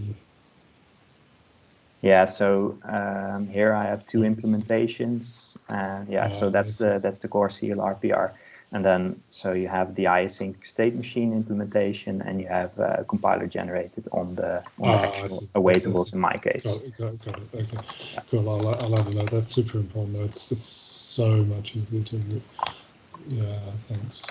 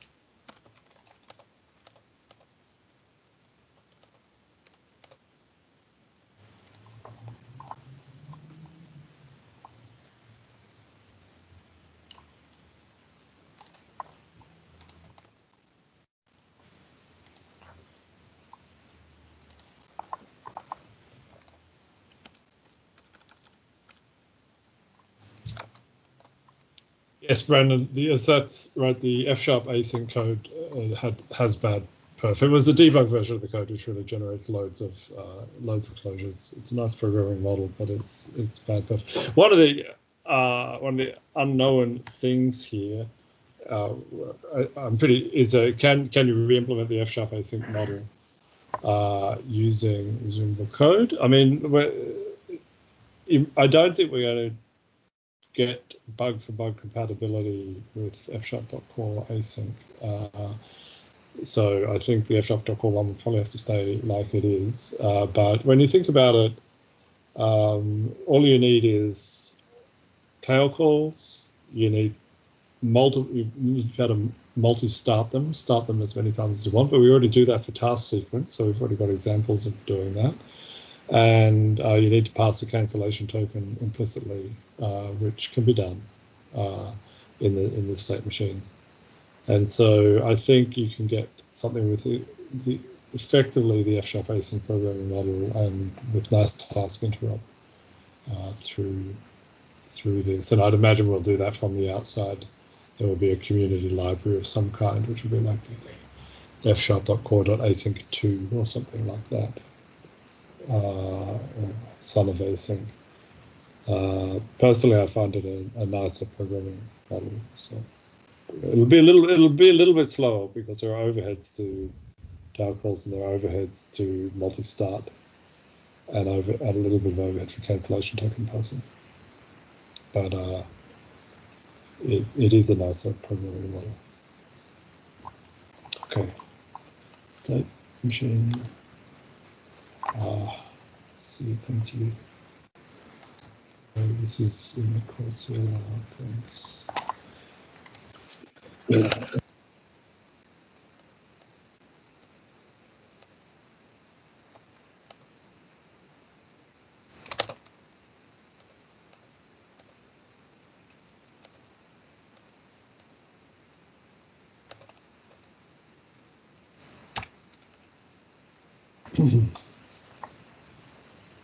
Yeah, I think specifically the other link chat posted is more relevant. Okay. It's to the same file, but the line number is different. Nina, could you review what we do with exception dispatch info? Like, we're not doing anything in task.fs, particularly with EDI. Do we need to be? No, it's actually task that does this through you call get result, and get result either throws an exception, and then it stores it again as an EDI on the next task. That's all it does. Okay, that's fine. But what I'm wondering about is these cases for try finally. Right. Okay. Where we save the exception onto the stack and re-throw it. Sorry.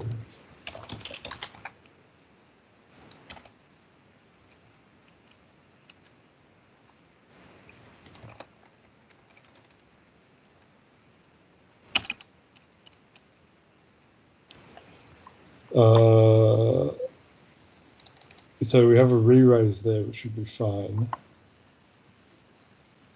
Okay, so that should be fine. Try with,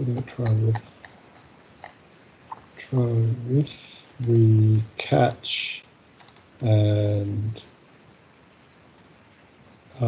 invoke the with. Yeah, no, I guess it's fine. How does the re-raise work? Is it a custom implementation that does an EDI? Otherwise, it's not valid. It may not be valid. Re-raise is the re-raise. There's a special thing in F# you're allowed to use in with blocks. That just is the .NET IL re-raise instruction, so it does the right thing. So if you look in C# code, I'm not sure that they actually also use the same. Maybe, because once you're you're inlining everything, because so then it may be all right. Exactly. Okay. Yeah. Yeah, I think it's okay. Yeah, in the closure case, you're not on the same frame, so you can't just suddenly call the IL version. Right. Well, you've jumped into the frame. Exactly. It's okay. Yeah. Okie dokie. Let's finish up. We're over time. It always goes over time. But thank you so much for everyone for coming. I hope that's helped guide what you need. If there's anyone else who'd like to say anything, please dive in. Otherwise, it's been great to have you all, and look forward to many comments. And please go over this one really carefully. It is low-level stuff. It's not like this test itself when you type into the IDE, right? You know, there's something about the string interpolation, which I was very happy with what we did. But, you know, you literally see any problems immediately in the IDE, especially with tooling. And like, there's not much tooling involved in this, apart from debugging and the like. Please check this whole thing carefully, and yeah, be much appreciated.